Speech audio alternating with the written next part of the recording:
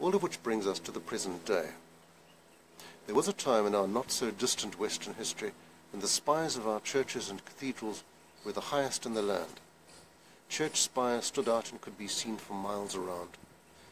Indeed, they were designed for that very purpose, to be noticed, to be central, to show that God was at the center of Western civilization, or at least that he should be. Then things changed. The Industrial Revolution happened. Industry and technology happened. These are not bad things in themselves, of course not. On the contrary, they're actually blessings from God. Unfortunately, as so often happens, when people abound in material blessings, there is a tendency to focus so much on the blessings that they forget God. In other words, as a people develop in terms of progress and technology, at the same time they degenerate spiritually. It's also interesting that Babel's sin and pride also occurred at a time of great technological development. Now, at the time of the Industrial Revolution in the latter 19th century, an interesting phenomenon took place. In due course, the buildings of the new world of industry started to overtake the old spires and cathedrals of the more Christian era. Churches and cathedrals had been the tallest buildings in the world from the 13th century to the year 1894. The concept of the skyscraper was conceived in 1884, and within 10 years the old cathedral spire was no longer the highest point in the land. Soon after that, we began to enter the age of the modern skyscraper. These were erected chiefly for commerce and industry. In 1930, the Chrysler Building became the tallest building in the world. This held the record for only 11 months and was overtaken by the Empire State Building in 1931. In 1973, the World Trade Center went up, claiming the new record. This was almost as if the spirit of the city was shouting out that God was no longer the center of worship of the West, that the focus of the new man was now on mammon, self, pleasure, the gods of humanism. We are reminded of Babel with its proud tower that seemed to reach the heavens, or perhaps scrape the sky. Perhaps no coincidence that skyscraper is the name we chose to describe the new superstructure. Buildings that scrape the sky, touch the heavens. Of course, they're not literally touching the heavens, but there's a loose sense here, perhaps again on an unconscious or even spiritual level, where these magnificent edifices almost seem to probe at the heavenly realm, to challenge God at his own game, as it were. In this sense, perhaps the Tower of Babel and the modern secular skyscraper have more in common than we might first think. An architectural think tank held in Poland only this year finds curious parallels between so-called secular architecture and the more spiritual idea of a temple. It's interesting that the think tank organizers perceived the secular building as carrying something of the spirit of the temple of old. Here they make a very interesting observation. Traditional religious meaning of tower as axis mundi, axis of the universe connecting heaven and earth, coexists with the secular meaning of tower as a sign of organized society. It is an inseparable element of urban landscape. Throughout the history, the symbolic meaning of tower didn't change. It is still a symbol of rule, abilities of a human being, of permanent growth and achieving a symbolic heaven. It is a reflection of social structure, spiritual domination, church tower secular, town hall tower, skyscrapers of international corporations, and so on. On the subject of communism and indeed capitalism having become substitute religions in the modern world, the organizers also make a very interesting observation on the religious impulse behind buildings in both the communist and the capitalist eras. The Palace of Culture and Science in Warsaw had religious meaning too. It was connected with a religion called communism. The palace was a controversial gift from Soviet leader Joseph Stalin to the people of Warsaw. It's a huge steel and ceramic tile socialist realist skyscraper. The architecture of a building is closely related to many similar skyscrapers built in the Soviet Union, especially in Moscow at that time. Nowadays, the religion of liberal capitalism, with its huge skyscrapers, it start to compete with the enormous height of the palace. For more details on communism as a substitute religion that merely replaced Christianity in Russia of old, see my recent vlogcast, The Removing of the Lampstand. Perhaps then the West has simply gone from one religion to another, as it were, having simply exchanged the Christian religion for the more secular religion of mammon and pleasure. Look at any skyscraper-laden cityscape of the modern city today. You would be hard-pressed to find a single church spire among them.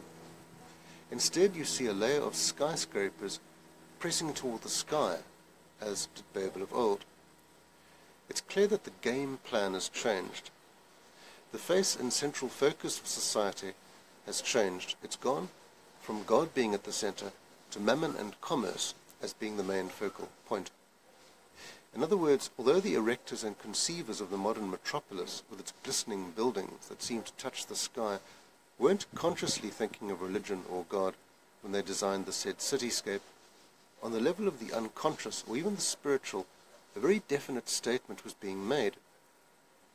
The modern concept of the high-rise skyscraper, in fact, conveys a spiritual message not dissimilar to the cathedral or temple. In the language of modern humanism, some might say the religion of humanism, it is saying a great deal indeed.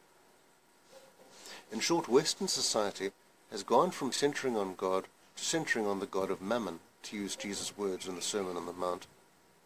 No, I'm not saying let's get rid of skyscrapers. I'm simply pointing to an interesting phenomenon that is both sociological and spiritual.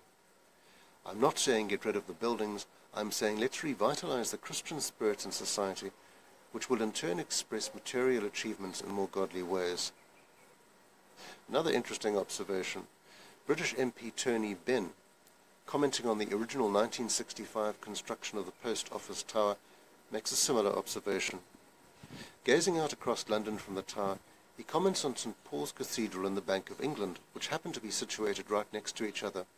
He says, "And you see the whole city and all its various monuments. There's St. Paul's Cathedral, where they worship God, and next to it is the Bank of England, where they worship money. And of course all buildings symbolize for people what it is they really worship. And I suppose today society worships communication. Television, radio, mobile phones, internet. It is communication that symbolizes this period of civilization, combined with the money man." We've already looked at the Empire State Building, which went up in 1931. Just 2 years later saw the release of the legendary film King Kong. Of course, the film tells the tale of a giant ape that comes from a distant, uncharted island and is brought to New York City only to wreak mayhem and destruction. The famous climax to the film occurs when Kong, having escaped from his human captors, scales the Empire State and is only brought down when the military are called in, armed with their latest technologies, such as they were then. Is the film saying something about civilization versus barbarism? Is it perhaps also making a statement that questions the mightiest accomplishments made by the hand of man? That even at the height of our pride and prowess, when we think we might be on the verge of some kind of human utopia, that we may not have accounted for the darker ravagings of human nature, to come up and threaten to destroy all that we've worked for. The film almost seems to be saying, hang on, mighty Western world, you think you've accomplished great feats. You think you've touched the sky with your skyscrapers and new technologies. But maybe you're not as great as you think you are. Maybe the beast-like nature that lurks at the heart of every human being on earth is very much alive.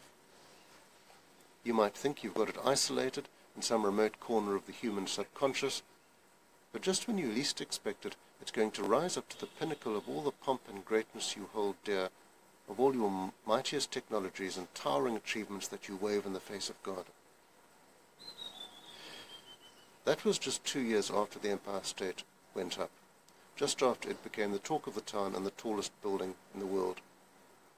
Not forgetting that only a few years before this, the Great Depression had begun, an event that cast a vast shadow on all the claims of man to produce a happy state through economics, industry, and the modern system. The famed 2005 version of King Kong was released just 4 years after the events of 9/11. and a different sort of barbarism took down the Twin Towers, which for a time had also held the record for the world's tallest building.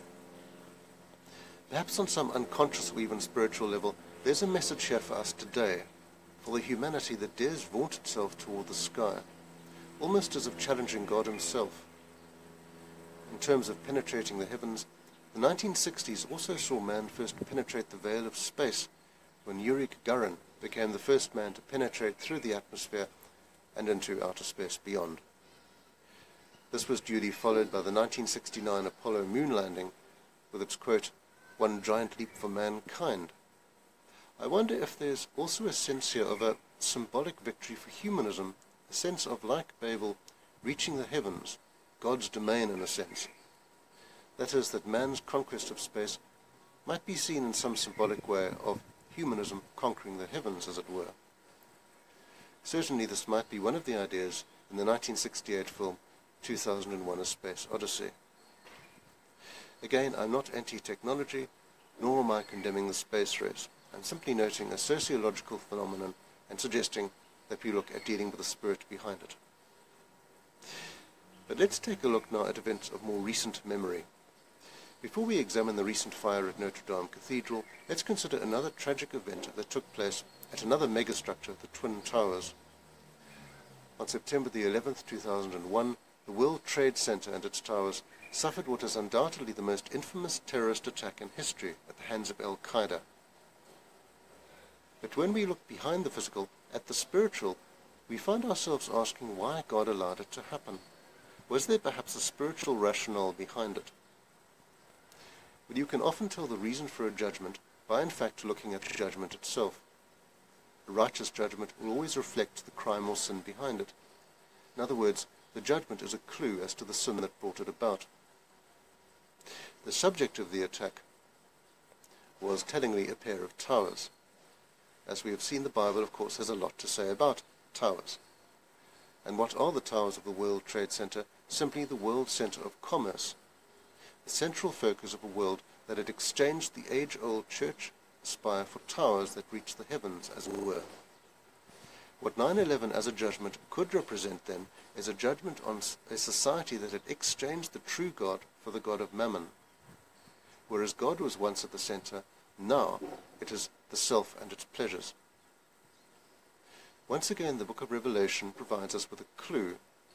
Chapter 18, dealing with the collapse of the mighty city Babylon, tells us, "Fallen, fallen is Babylon the Great. The merchants of the earth grew rich from her excessive luxuries, and give her as much torment and grief as the glory and luxury she gave herself. In her heart she boasts, I sit enthroned as a queen. She will be consumed by fire."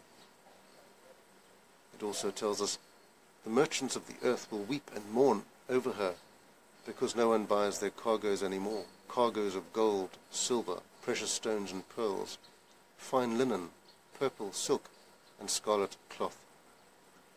Like the Babylon of Revelation, the modern West has become as a city so wrapped up in its own luxury, commerce, and pleasure-orientated goods that it has left God far behind. The judgment here is a judgment on a world that has made commerce and mammon its God. That is, the judgment is focused specifically on a city absorbed in commerce and the decadence so often associated with that. It is a judgment aimed directly at the God of Mammon. What was 9/11? A judgment on the great towers that had become the center of commerce in a post-Christian Western world that was slowly, surely, losing its focus on God as the center of its world and existence. That is, the nature of the judgment tells us something about the reason behind it, and the message that God was trying to convey.